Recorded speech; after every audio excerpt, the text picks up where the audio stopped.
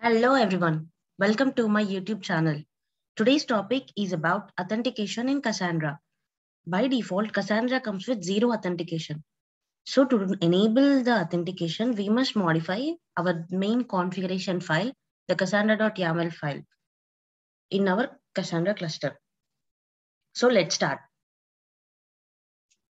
Now I am using Mobaxstrom application to connect with my machines in AWS. So this has many good features like multi-executing, and it is also very simple to use. So you can find more information about this application over here. So let's start our video. I had 3 nodes up and running. And for enabling the authentication, I am going to change the main configuration of file of my Cassandra cluster in every node. Let's open the file, which is in the conf folder, cassandra.yaml. You can see over here, the default authenticator is allow all authenticator, which means everyone can log into the SQL shell.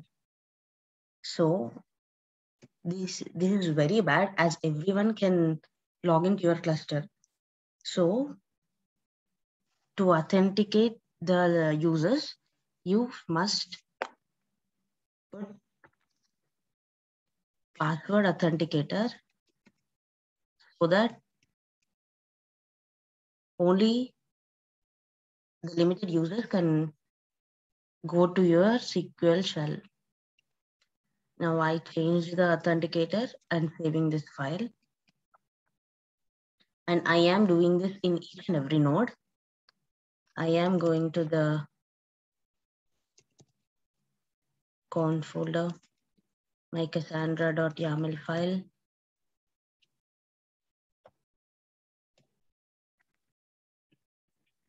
And I am changing my authenticator to password authenticator and saving the file.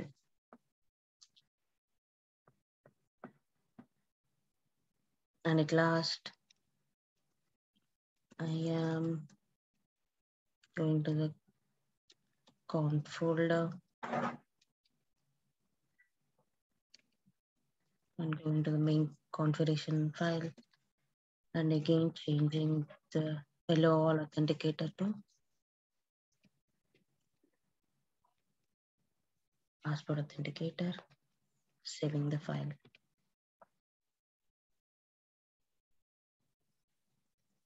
So after changing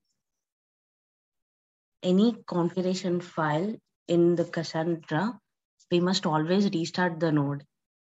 So for restarting the node, I am using node tool drain for draining data, node tool stop daemon, stop it, and Cassandra to start it again. And I am using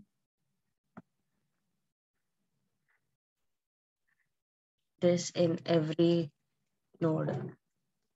Node tool drain, node tool stop daemon, and again starting Cassandra. And with for node 2, node tool drain, node tool stop daemon, and starting Cassandra.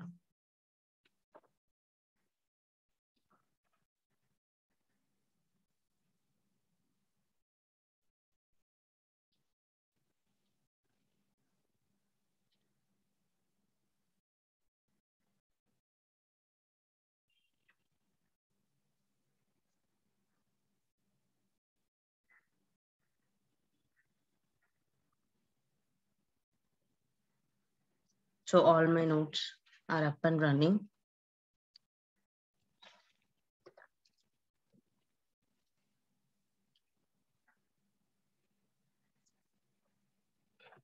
Now I am connecting to the SQL shell. This throws me an error that authentication is failed. So as we enable the password authenticator, we have to use username and password while logging into the SQL shell.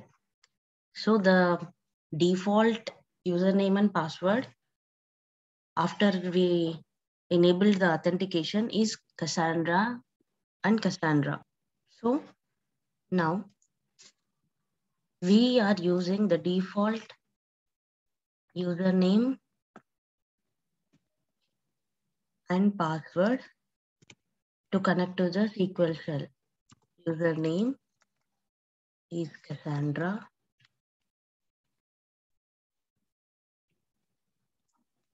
and the password is also Cassandra.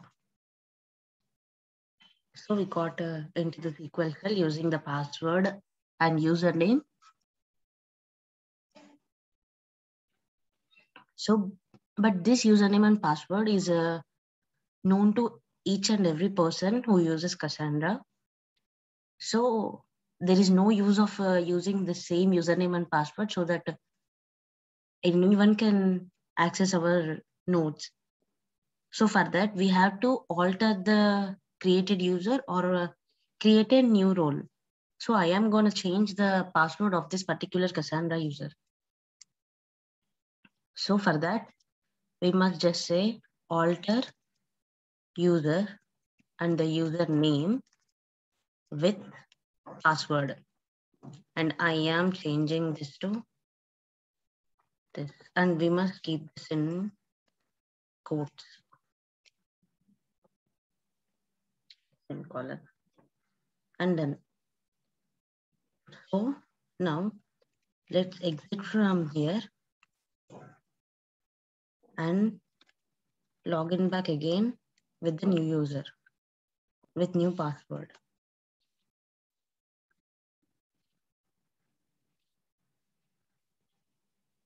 So it got connected. So in this way, you can protect your data without losing it by any chance by other users. So let's do that in all the nodes.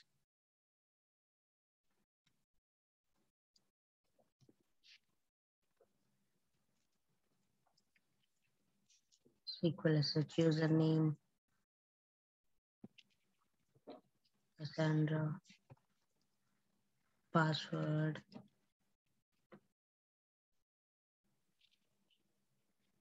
But always using username and password is somewhat irritating. So I am going to do something so that you don't need to always give password and username into your command. So for that, I am listing all the elements in my home directory, and I have this .cassandra folder, and I am opening that. So in that, I am having a file called cqlshrc, and I'm opening that. And in this file,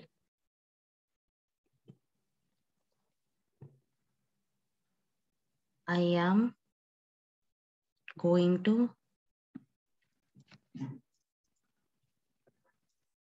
keep my username and password details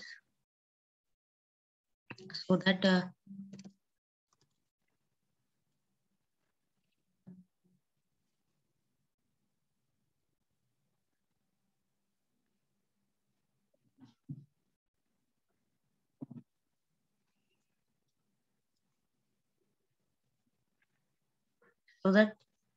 I don't need to pass this username and password always when I use the command.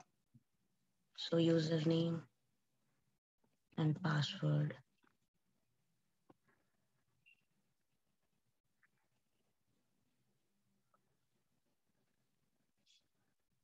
And I am saving this file.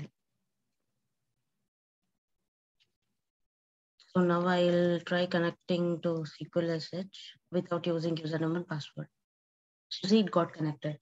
So in this way, you can protect your nodes from other users, and also you can directly use the single command without passing the whole username and password.